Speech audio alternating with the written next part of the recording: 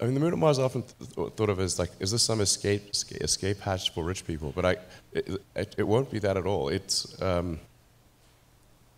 anyone who, for the early people that go to Mars, it'll be far more dangerous. I mean, really, it kind of reads like Shackleton's ad for Antarctic explorers. You know, it's like difficult, dangerous, good chance you'll die. Excitement for those who survive. That kind of thing. I think there's not many people who actually want to go in the beginning, because all those things I said are true. But there'll be some who will, for whom the excitement of the frontier and exploration exceeds the concern of danger. And they will start off building the most elementary infrastructure, just a base to create propellant, a power station, glass domes in which to grow crops, all the sort of fundamentals without which you cannot survive.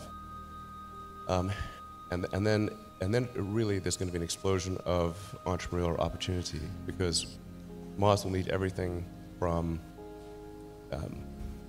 iron foundries to pizza joints to nightclubs. Definitely pizza joints. I think Mars should really have great bars. The Mars bar. Sorry.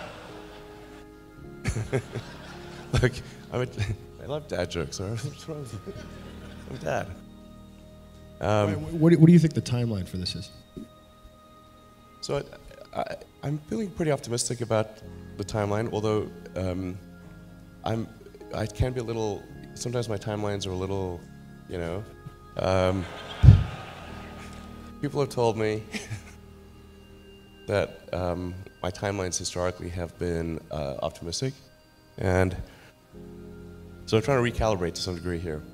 But I can tell you what I know currently is the case is that we are building the first ship, the first Mars or interplanetary ship right now, and I think we'll be able to do short flights, short sort of up and down flights, probably sometime in the first half of next year. And this is a very big booster and ship. The liftoff thrust of this would be about twice that of a Saturn V. So it's capable of doing 150 metric tons to orbit and be fully reusable. So the expendable payload is around double that number. So what's amazing about this ship, assuming we can make full and rapid reusability work, is that we can reduce the marginal cost per flight dramatically, by orders of magnitude compared to where it is today. This question of reusability is so fundamental to rocketry. It is the fundamental breakthrough that's needed. If you consider aircraft, for example, you can lease a 747 and do a return flight full of cargo from California to Australia for $500,000. That's what it costs to lease a 747 fully round trip to Australia, which is far. To buy a single-engine turboprop plane, a good one, would be about $1.5 million, and that can't even reach Australia, and it's tiny compared to a 747. So what that means is like it costs less to use a giant plane with huge cargo for a long trip than that costs way less than buying a small plane for a short trip in the aircraft world. And the same actually is true of rocketry. A BFR flight will actually cost less than our Falcon 1 flight did back in the day. So that was about a $5 or $6 million marginal cost per flight. We're confident that BFR will be less than that. So that's profound, and that is what will enable the creation of a permanent base on the Moon and a city on Mars.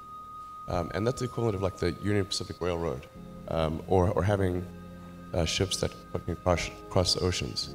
Until you can get there, there's no way for all of the entrepreneurial energy to you can't do anything. There's no way for all the flowers to bloom.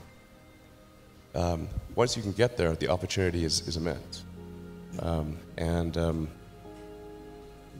So we're going to do our best to get you there, and then make sure that there's an environment in which entrepreneurs can flourish. And then I think it'll be amazing.